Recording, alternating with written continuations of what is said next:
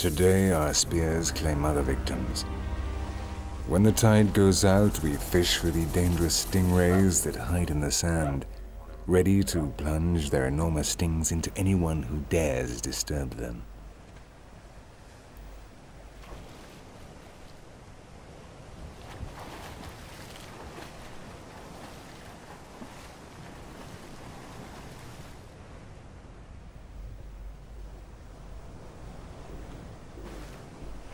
It takes practice to find them hidden in the sand and not stand on them.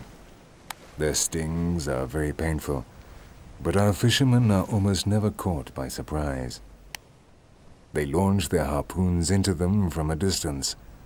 When they have caught them, they hold the tail with their mouth and pull out the poisonous sting.